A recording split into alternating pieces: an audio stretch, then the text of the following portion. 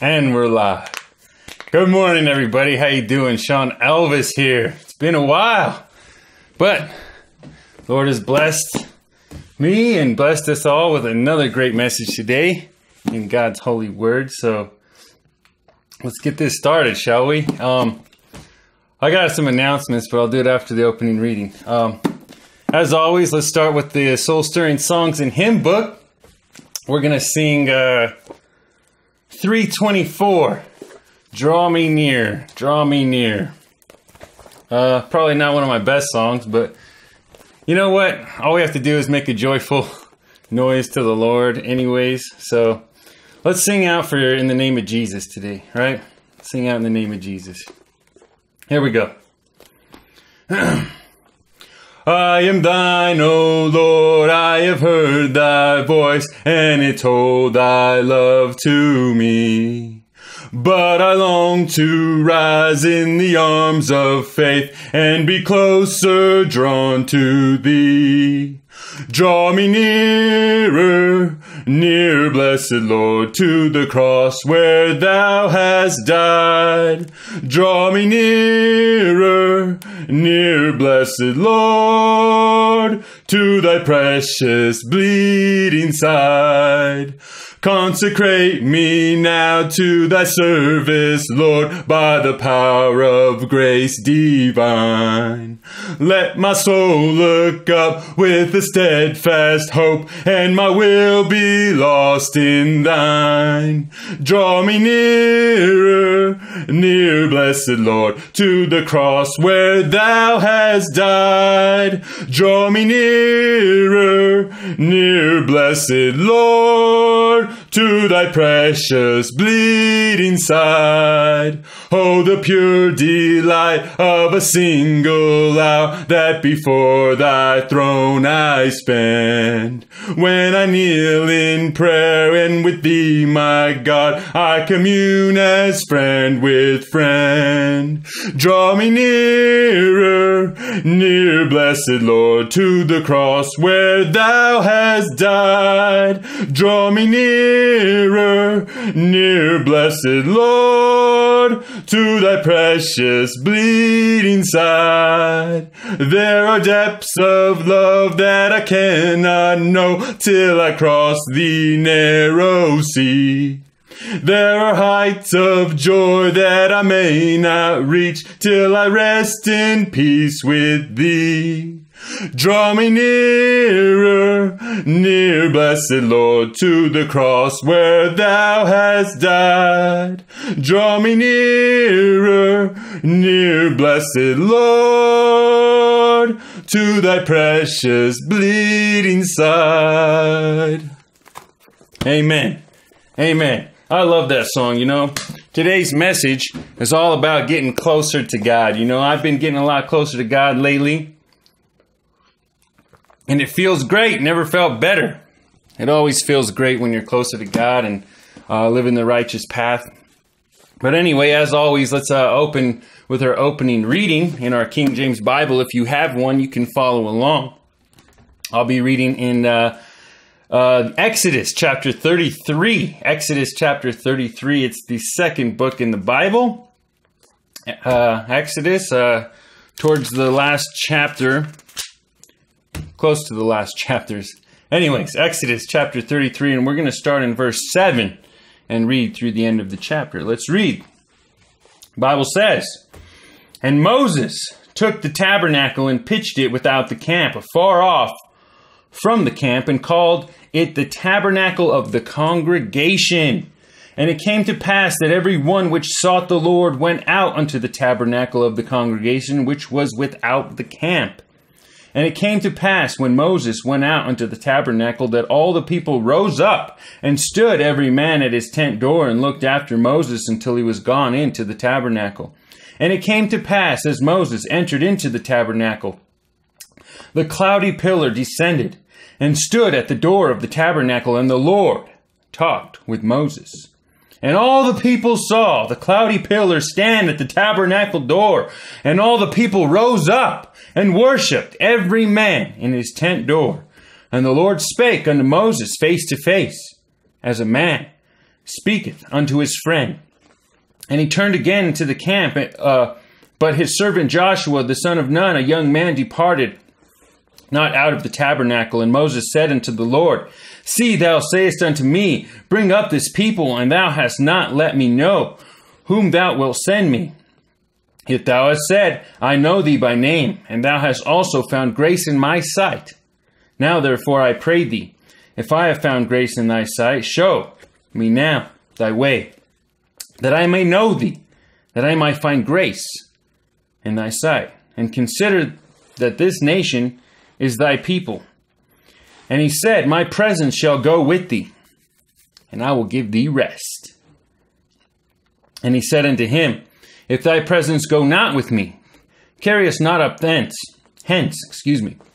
For wherein shall it be known here that I and thy people have found grace in thy sight? Is it not in that thou goest with us? So shall we be separated, I and thy people, from all the people that are upon the face of the earth. And the Lord said unto Moses, I will do this thing also that thou hast spoken of. For thou hast found grace in my sight, and I know thee by name. And he said, I beseech thee, show me thy glory.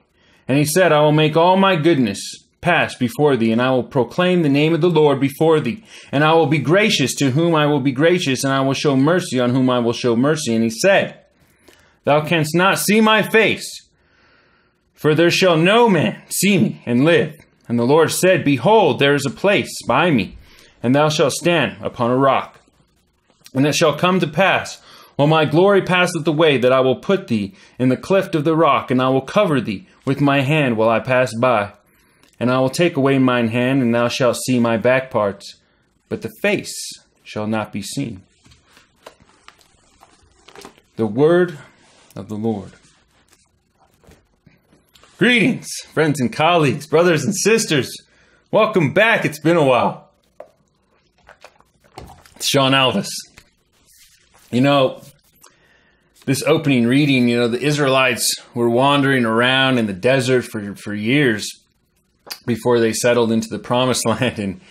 And I definitely have done my fair share of wandering around this past 8 months that I've been away.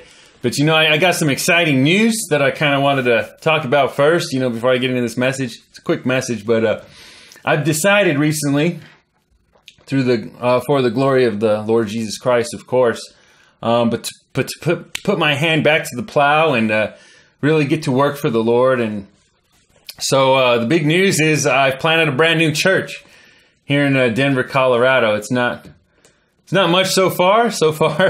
But, just like Jesus said, all it takes is the small little grain of a mustard seed, the faith to move mountains. And that's what I have right now, the faith of the grain of a mustard seed.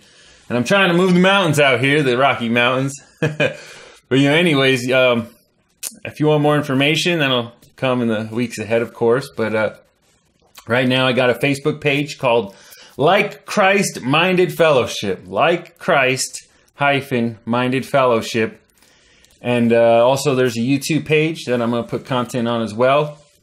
But basically, this church is going to be a little different than any other church out there. It's going to be a local community of people who believe in the Lord Jesus Christ, of course, read the Bible, all that stuff. But, more importantly than that, it's going to be a community of people who really want to serve the Lord, who really specifically by doing charitable works, doing community service, and most importantly, helping each other locally here in the community, just building a network of people.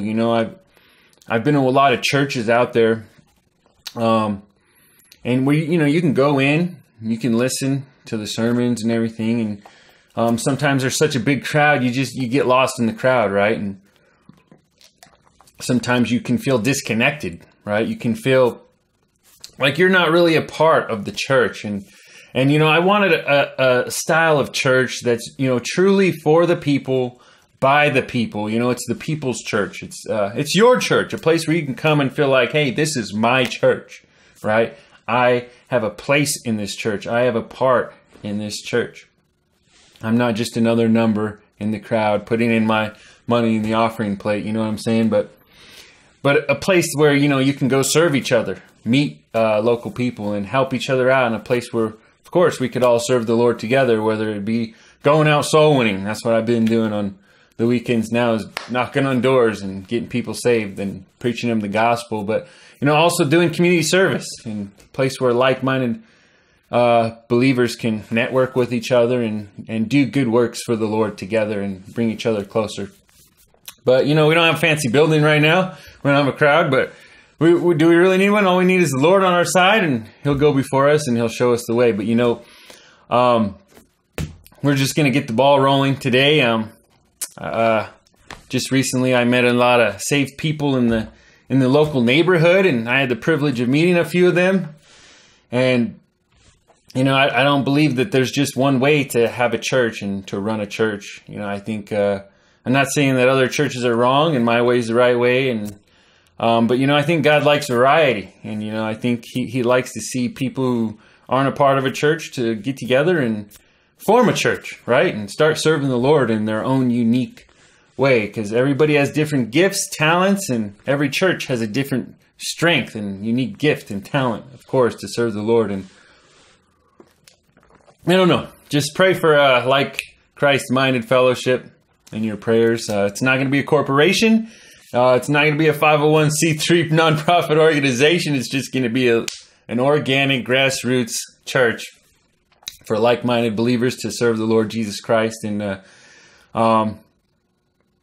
with that said, speaking of serving the Lord, I'll get back to my sermon. Who is the Lord? What is the Lord? What does the word Lord even mean? It's kind of an old English word. Lord. We don't really use that in our modern English, the word Lord. Nowadays, sometimes we might say the term landlord. Have you heard that? Like maybe you pay rent to your landlord and he's the one who owns the property, right? So basically, the Lord is just a word that means ruler or owner, right? He's the one who owns things, right? He's the ruler, one in charge, the boss, if you will, and so when we're referring to the Lord Jesus Christ or the Lord God Almighty, right? We're basically calling Him the ruler of the whole universe, right? The creator of the whole universe. And it's not that we're slaves, right? But it's not like we're forced.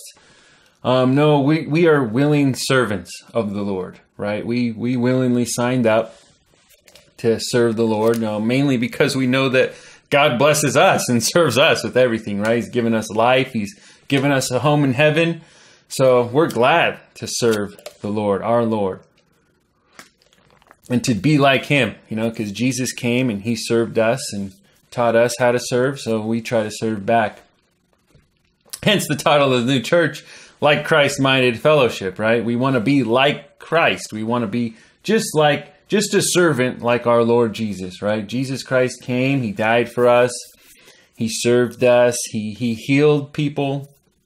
And He saved us ultimately. But He loves us, right? And He wants us to go out there and love other people and serve other people in return and be servants, right? So our Lord is not just a ruler who tells us what to do, but He also serves us, of course. And in the opening verses we read in Exodus chapter 33, we read that Moses and the Israelites had built a tabernacle to worship the Lord and a place for the Lord to live, right? And, in our lives, we need to build a tabernacle for the Lord. The Bible says that our temple our body is a temple of the Holy Spirit, right? So if you're saved, you believe in the Lord Jesus, the Holy Spirit lives inside you. Our body is, in a way, a tabernacle for the Lord to live. So we need to take care of our bodies first and foremost, but I wanted to focus in on verse number 10 there in Exodus chapter 33. If you would, please look again. And just let's focus in on it. Let's read it again. It says, Exodus 33, verse number 10 says, "And all the people saw the cloudy pillar stand at the tabernacle door, and all the people rose up and worshipped, every man in his tent door." Now, the first thing that we read in this verse is that all the people saw a cloudy pillar, right? Now this cloudy pillar, what is that? That's the presence of God, right? That is the presence of God. The pillar represented, you saw this big cloud of smoke, right? This big, huge, thick cloud of smoke, and that basically represented the presence of God. Now, one thing that every church needs is all the people to see God, right? Now, everybody in the church needs to be saved. Now, that's not always the case. Sometimes people wander into the church and they're not saved. Now, the thing is you're going to have a really tough time seeing God if you're not saved. If you don't know him personally, right? You don't accept the Lord Jesus Christ as your Savior. But, the first thing we read in this verse is all the people saw the cloudy pillar. They all saw the presence of God. That's why we need to get people out there the gospel so that they can see the presence of God. Another thing I wanted to point out in this verse is all the people rose up, right? They didn't just sit there. Your service for God and your walk with God, if you want to get closer with God, and you can't just sit around and do nothing. You have to rise up and do something, right? You have to worship the Lord in spirit and in truth. You can't just sit around and do nothing. The Bible doesn't say that some people stood up. It says all people stood up, right? So a lot of times in church, you have some people who think they're just going to sit in the back and spectate. No, we need to rise up, and we need to all be doing something for the Lord. They all had a part to play, I'm sure. Every single one of us, like I said in the beginning, we all have a special talent and a gift that we can offer the world, and we can serve in the church. So, never think that, hey, I'm this way, I can't do nothing for the Lord. No, of course you could do something. Just like the Bible says, all the people stood up and worshiped the Lord, every single man and woman at that. Now, why do you think they did that? Maybe one reason is the Lord was compelling them, right? Maybe the Lord was compelling them.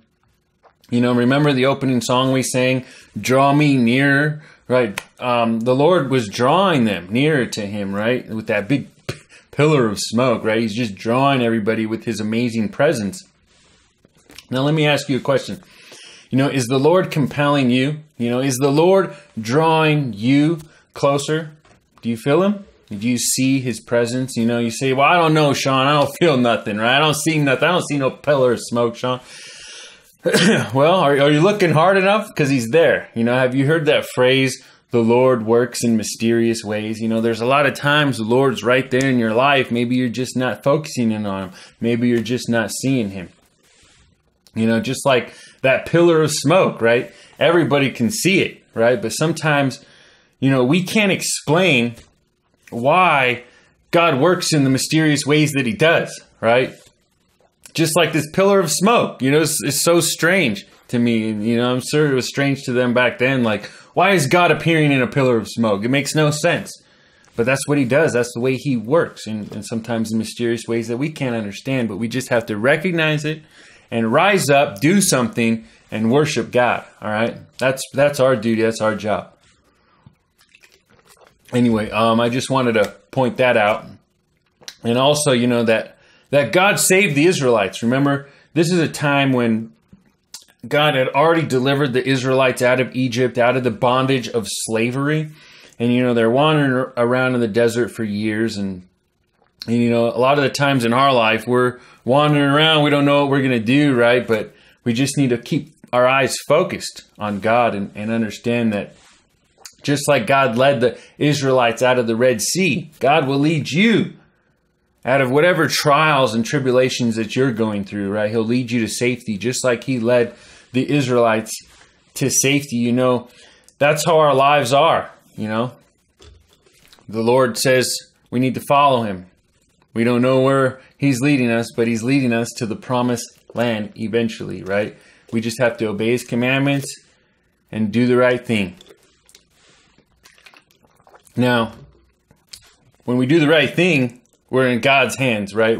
Because God's in control, and when you're in God's hands, friends, I don't know about you, but when I feel like I'm in God's hands and I'm doing the right thing and I'm living a righteous life, I feel great. Just like I started with this video, right? When I'm so close with the Lord, I feel great. And, you know, that's what we all need to do. And we could always get closer to the Lord, you know? Could always get closer to the Lord. Now, I want to go to my second part is turn your Bible, if you would, to John, the New Testament, chapter 15. We're going to go to the Gospel according to St. John, chapter 15. Where am I at? And we're going to see real quick how, you know, Jesus doesn't just want to be our Lord and rule over us, right? He also wants to be our friend, you know? Have you ever had a friend that you just love being around all the time? You just can't be separated with them, right? I remember back when I was in grade school, I used to have this friend, and we used to do everything together, you know, recess every day together, lunch together, you know, we used to always sit next to each other in every single class, and sometimes the teacher had to separate us and say, hey, you guys are having way too much fun over there, you need to focus. But you ever have a friend that you just love so much being around all the time, you know? Well, that's how God wants to be with us. He wants to be our friend and be with us all the time. He wants to be good friends with us. He wants to draw us near to Him, and He wants to be near to us. Let's read in John chapter 15, and we're going to start in verse 12, and we're going to read to verse 15. You know, let's start in verse 11. Let's start in verse 11. The Bible says in John chapter 15, verse 11, it says, and this is Jesus' words. He said, these things have I spoken unto you, that my joy might remain in you, and that your joy might be full. This is my commandment, that ye love one another as I have loved you. Greater love hath no man than this, that a man lay down his life for his friends. Ye are my friends, if ye do whatsoever I command you. Henceforth I call you not servants, for the servant knoweth not what his Lord doeth, but I have called you friends. For all things that I have heard of my Father I have made known unto you. Man, I love reading the words of Jesus, man. It's such a great passage. You know, Jesus calls us His friends. His friends. You know, He doesn't just say, hey, you're my servant, you need to serve me and do what I say. No, He says, you're my friends, right? Isn't that a great feeling? You know, that our God, our Almighty God, our best friend in the universe is not just our Lord, but He's our friend. He's our good friend. He cares about us. He wants to be with us. I mean, how cool is that? It's pretty cool, right? God wants us to be our friend, right? He doesn't just want to be our Lord and tell us what to do. He wants to be our friend. And, you know, the Bible says we can be friends with God. You know, turn over into James. James, one of the last books of the Bible. Philemon, Hebrews, James. If you hit Peter, you've gone too far, Peter and John. But James, look at James chapter 4. James chapter 4, and we're just going to read a short verse here in verse 7. Or, excuse me, we're going to read verse 8. Excuse me. The Bible says in James 4:8, draw nigh to God, and He will draw nigh to you. Cleanse your hands, ye sinners, and purify your hearts, ye double-minded. Draw nigh to God, and He will draw nigh to you. See, the thing is, not only do we need to draw nigh to God, but, you know, we should also draw nigh to each other, right? Of course, we need to cleanse our hands and stop sinning and stop being double-minded and, you know, saying one thing and doing another thing. But, you know, we also need to draw, part of drawing close to God is drawing close to other like-minded believers, right? Helping each other out, supporting each other, you know, because this world, it could be a cruel, tough place sometimes, a mean place sometimes, right? I mean, look at all of the apostles of Jesus, right? All the apostles of Jesus were executed. They were killed. They were martyred for their beliefs, what they believed in Jesus and God. And but what got them through, right? How did they get through that trial and that tough period in their lives? They had each other. They had each other. They drew closer together with each other. And the closer you draw to each other, you also have fellowship with the Lord, because the Lord likes us to be together. He likes fellowship, right? Of like-minded Christians, right? Like Christ-minded fellowship, right? That's why I called the church name that.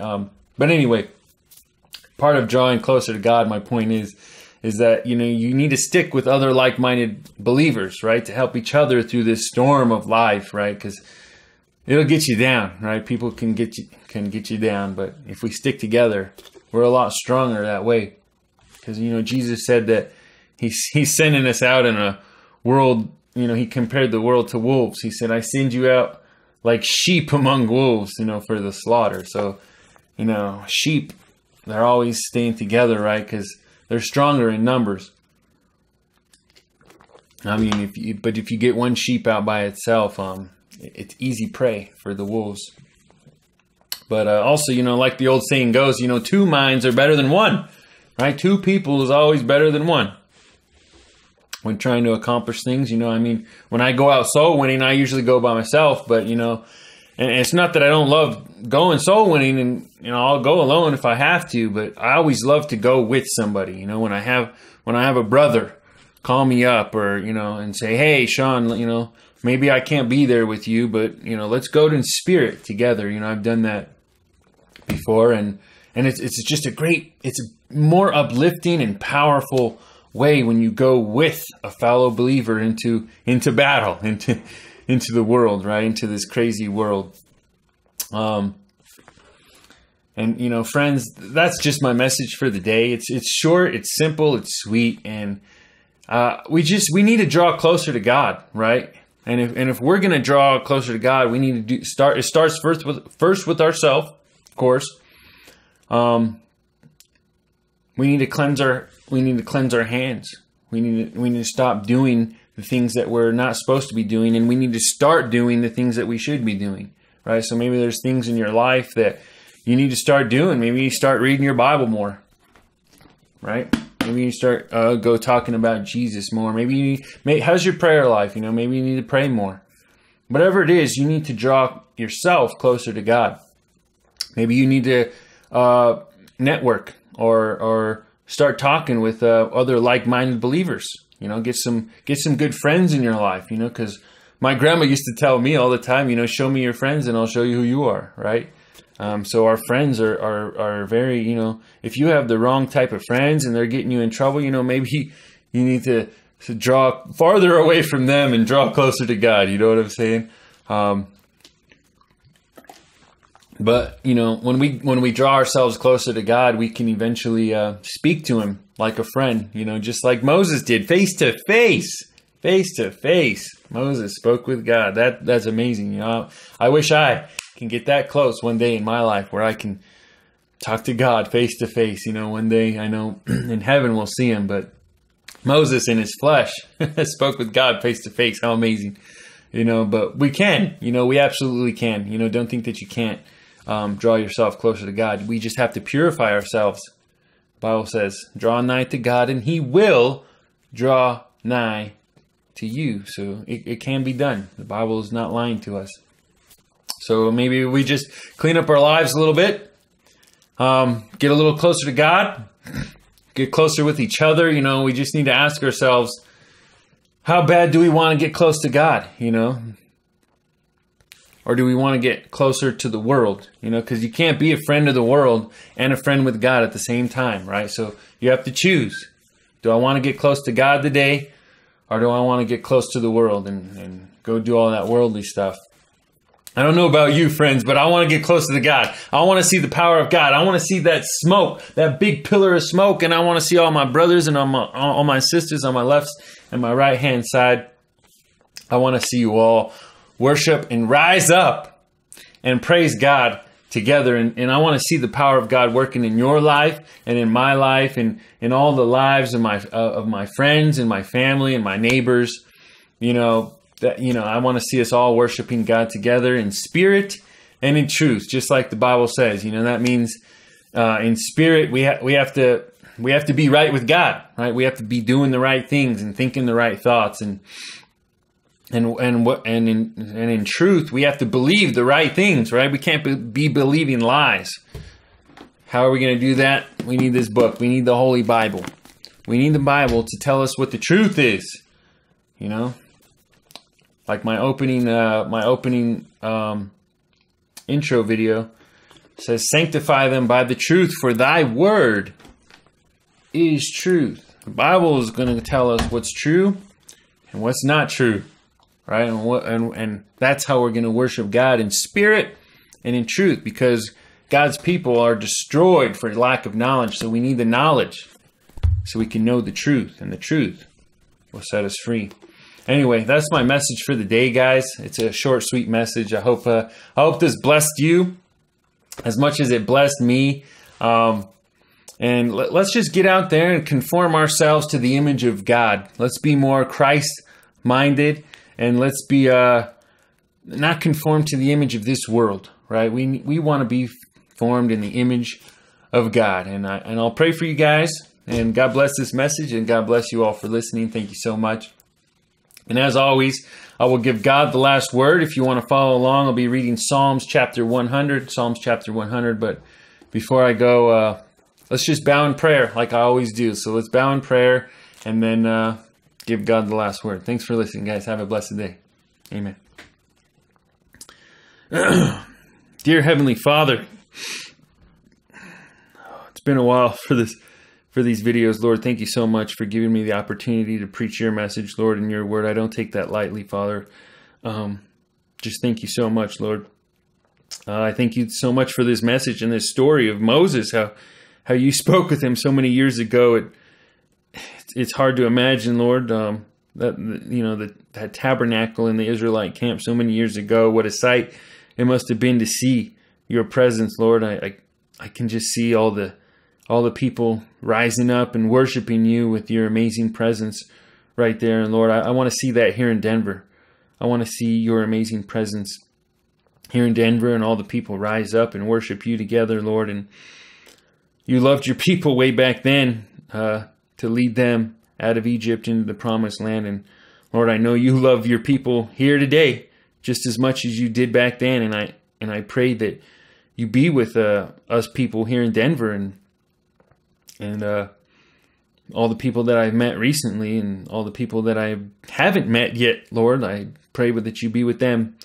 And Lord, I ask that you draw each one of us closer to you, Father, and also draw us closer to each other, Lord. Help us get to know each other and be able to bring our gifts and our talents that you gave us together to help each other and to reach the lost people out there in our community, and also reach other people who we haven't met yet. Father, just be with us, and we want to enrich our lives and enrich the lives of those around us with your presence and your power, Lord. We know that you're here with us. You're always here with us, of course. But we just want to be closer, Lord. We know we can always get closer to you, just like Moses got face to face with you, Lord. We want to get really close to you, Lord, and be your friend.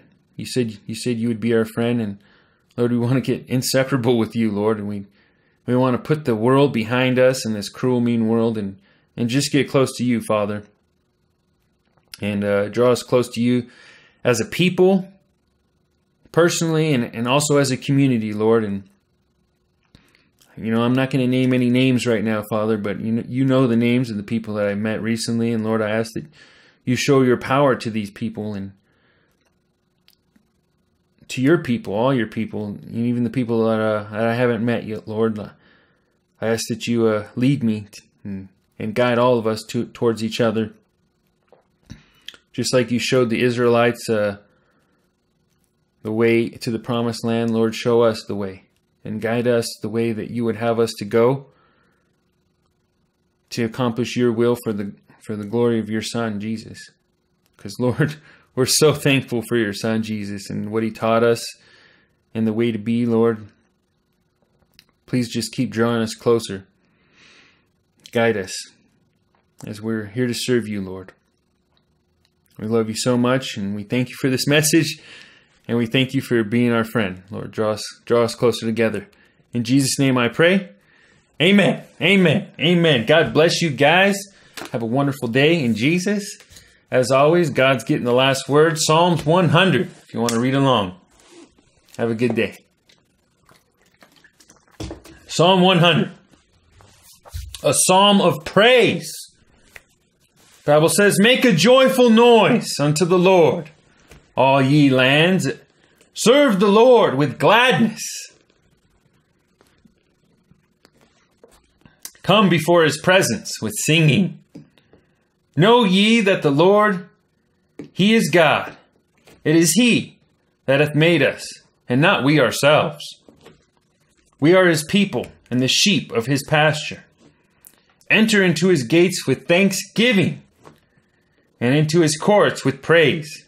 Be thankful unto him, and bless his name, for the Lord is good. His mercy is everlasting, and his truth endureth to all generations. Amen. God bless you guys.